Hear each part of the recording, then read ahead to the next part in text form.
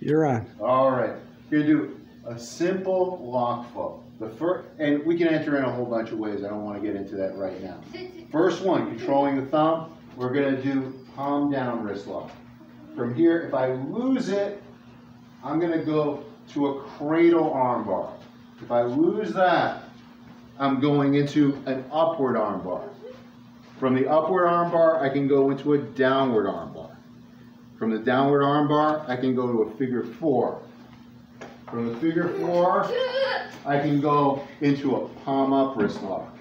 You know what, let's keep going from here. From the palm up wrist lock, I can grab the bicep, go to a come along hold. From the come along hold, I can grab two fingers, bring it down, almost like a variation of the upward arm bar. From here, turn it down. Grab, re-grab here, bringing the finger out and in, sometimes called a split V. From here, these two fingers, fingers closest to his thumb, I'm going to release.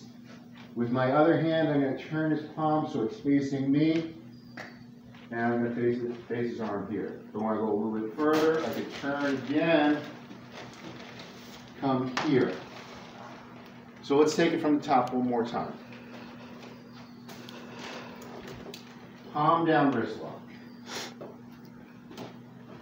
Cradle arm bar. Upward arm bar. Downward arm bar. Figure four.